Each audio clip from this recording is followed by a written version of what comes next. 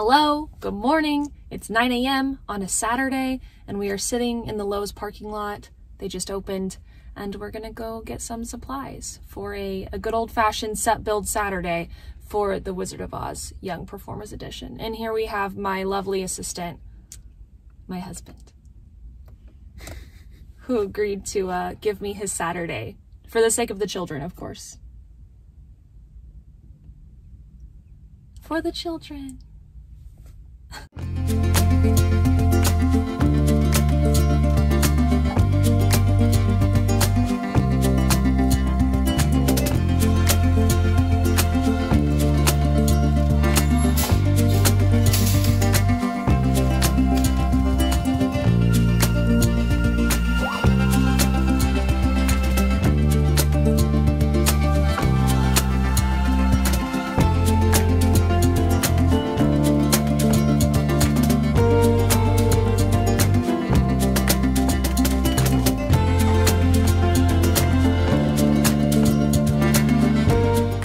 We have officially made it to the school. It is 11 a.m. now. It took us about 2 hours to get copious amounts of furnace filters from Lowe's, and we grabbed a little bit of food, and now we're here ready to do all of the set build Saturday things for Wizard of Oz.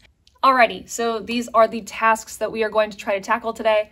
I don't know if we're going to get to all of them because I'm going to be honest, I would like to preserve a little bit of my Saturday for non-school related things, but these are the goals for Wizard of Oz set build day. We have light up cube towers.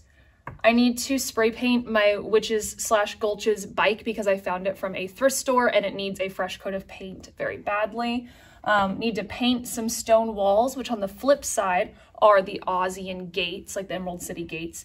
And then I also need to organize costumes something fierce because I have 51 cast members and each of them play 2 or 3 characters. So I need to work on that. But these are all things I'm hoping to accomplish today and we'll see how it goes.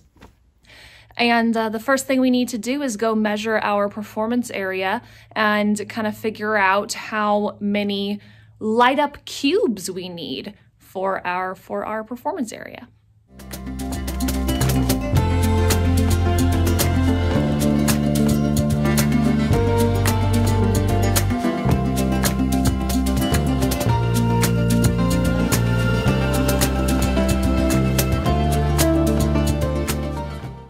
Status update, it is 1 o'clock, so we have been here for 3 hours, and we have managed to build 16 cubes.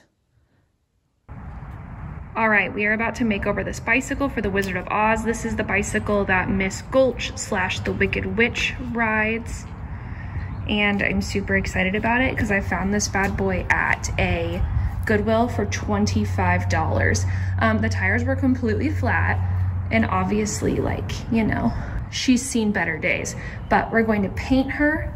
And I love how it doesn't have handbrakes and it also has bumpers like around the tires, which are both like symbolic of older bicycles from the 1930s, 1940s, which is the time period that we're looking at for Wizard of Oz. So let's get to painting.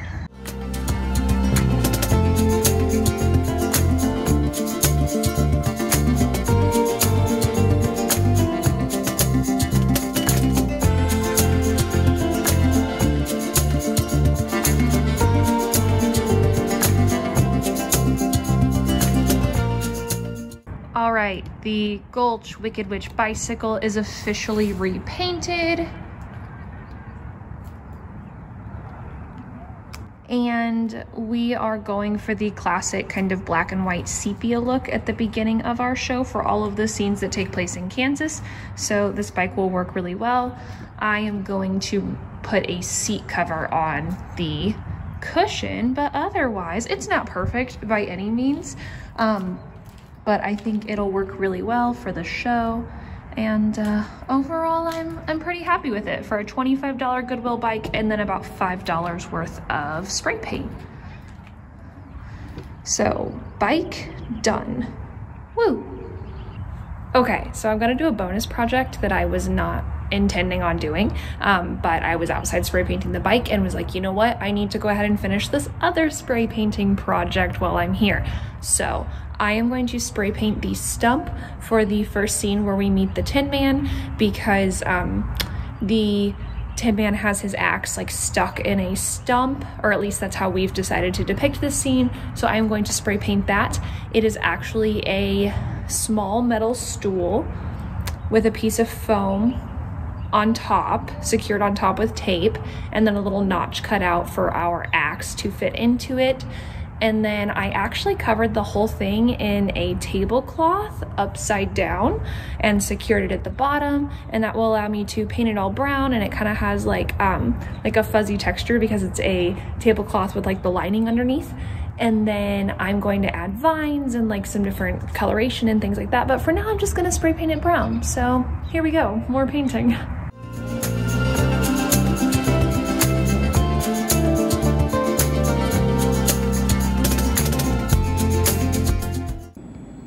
Okay, please ignore the lunch tables because my performance space is actually the corner of a cafeteria. So those aren't here whenever we perform, obviously. But we built 16 cubes and now we are just kind of putting them in the space to see how they look. This is before we finish all the edges with black tape and obviously put lights inside of them so that they all light up. But this is the general idea. All right, friends, we are calling it a night. It is almost 6 o'clock. We were here substantially longer than I wanted to be and did not get nearly as much done as I hoped that we would, but that is the nature of creative projects because they evolve and they expand and they don't always go how you think they're going to. So it's okay. Today we got the Goldspike done. We got half of the light tower cube things done. And I also finished painting the tree stump. So didn't get to costumes, did not get to painting stone walls or Osgates, but it's okay. Overall, a productive Saturday and happy that we were able to get some of these projects knocked out. So thank you so much for watching. If you enjoy theater or theater education related content, please like and subscribe for more. And as always, break a leg.